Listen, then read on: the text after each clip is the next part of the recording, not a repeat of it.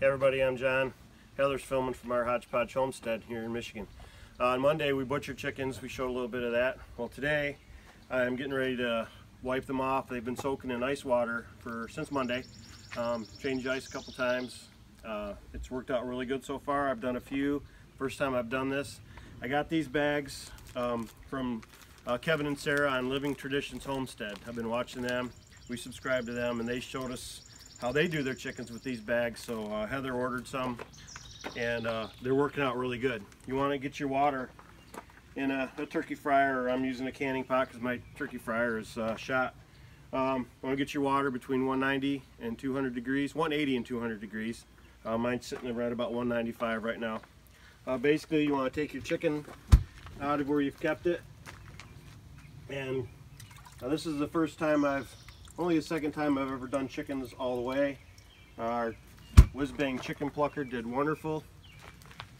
These are anywhere 4, 5, 6 pound birds. They range in difference on how greedy they were at the feeder.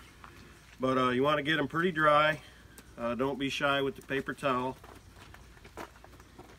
And I've got a clean surface here. I wiped it all down with bleach and all that, so it's good to go. Flies are a little bit of an issue, but who doesn't have flies right now? So you get it really dry, pat dry, get some of the water out of the cavity of the bird. This is pretty good.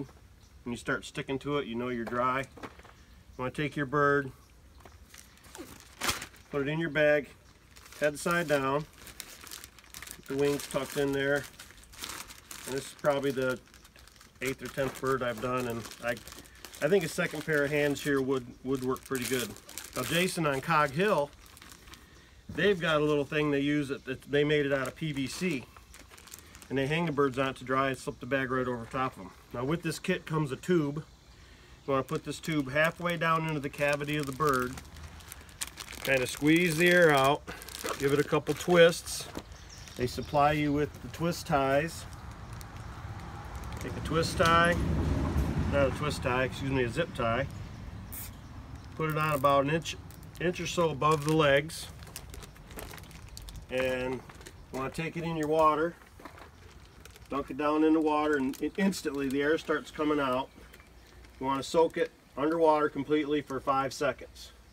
I've been going 6 or 7 or 8 just because I'm making sure, but it's working. Pull it out. It shrinks around the bird. You pull the tube out.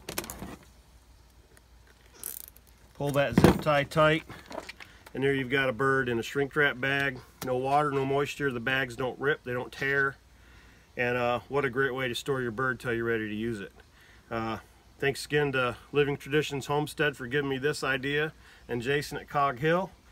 Go to those guys on YouTube. They're really informational, real funny, real good. And that's it for today. Don't forget to like, share, and subscribe. My granddaughter will be happy I said that. I always forget.